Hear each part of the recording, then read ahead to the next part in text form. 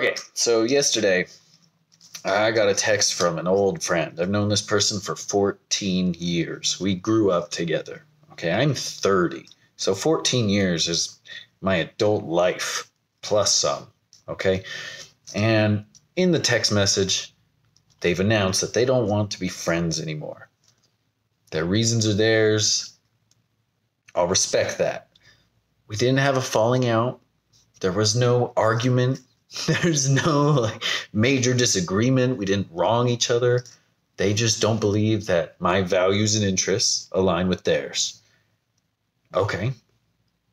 And they don't want to pursue a friendship anymore. Okay. Well, damn. What do you even say to that? So I told him it makes me very sad, and I hope he's well. And we wished each other, best of luck in our endeavors, and we've gone our separate ways. Now, I feel a lot better today than I did yesterday. And the only reason I'm able to feel better today is because I allowed myself to grieve, to mourn, to feel crappy, to feel bad. Okay? Mourning feels like nausea in your heart. It feels like pain in this region. It's like a terrible feeling that you can't quite exorcise, like you can't get rid of. Crying helps. I was texting someone about it, and as I was explaining what was going on, I broke down middle of the workday. Luckily, I was alone in some closet over that way, but it's like a garage. I wasn't actually in the closet crying. That came later in the day. But I broke down. I just started crying. I don't not want to be friends with this person. I have no idea why we're not friends anymore. But I'm going to respect their wishes. Because in a way, I agree. We do disagree on many things. But I wouldn't go about it the same way that they did. Why wouldn't we just talk it through if we were problematic towards each other, if we were causing each other drama, if we're causing each other stress? Why don't you work through that? I don't know. That's not how they function. Fair. And they asked me to not contact them anymore. Fair. Have a good life. But the way to really get through those kinds of things is you have to let yourself be sad. You have to let yourself grieve and let go. Friendship breakups isn't something that people really ever talk about. And here in America, we're like, yeah, it's friendship. We're going to last for life. We're going to be friends forever. Maybe. Most likely not. And that's a hard reality to accept. It's hard to do. It's let go of people. I as you may or may not know, my wife and I aren't drinking this year. And I really wanted a beer. I really could have used a beer yesterday. And I didn't. I stayed sober all day. And I cried when I needed to cry, which was really hard. I was numb all day until I started to send that text. And it just it punched me in the face. I was like, oh, hey, cool. I'm going to cry now at work. Thank goodness no one came in. I mean, it wouldn't have been a big deal. I just would have been like, yeah, there's some stuff going on, and you dried my eyes and gone away. But I don't know.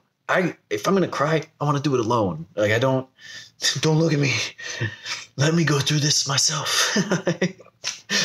And that happened multiple times yesterday. If I've got to go cry, I'm not going to stop it unless it's super inappropriate. I'm mid freeway and many people will die because they can't see within reason.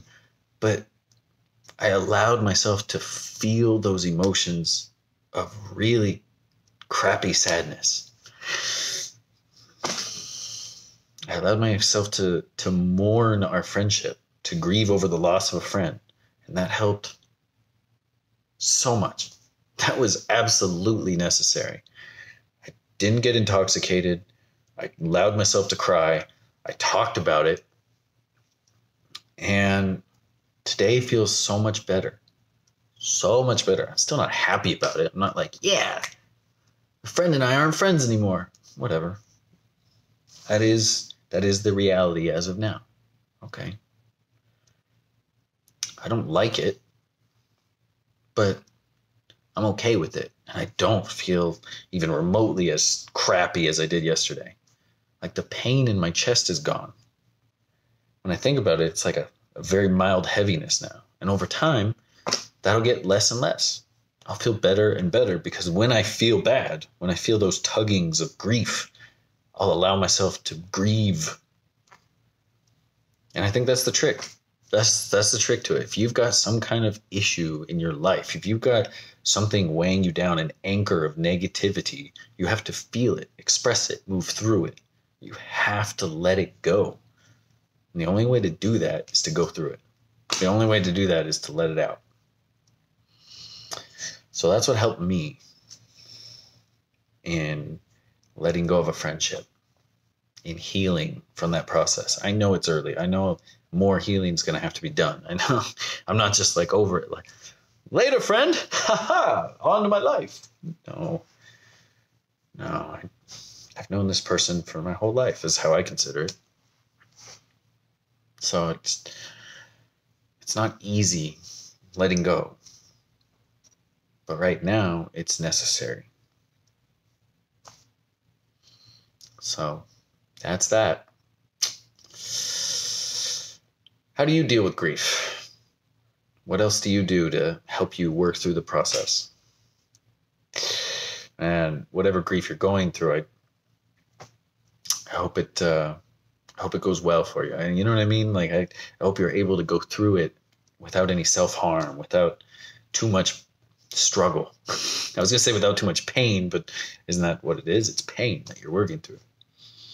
So hopefully you can do it in a healthy way and it passes as quickly as possible.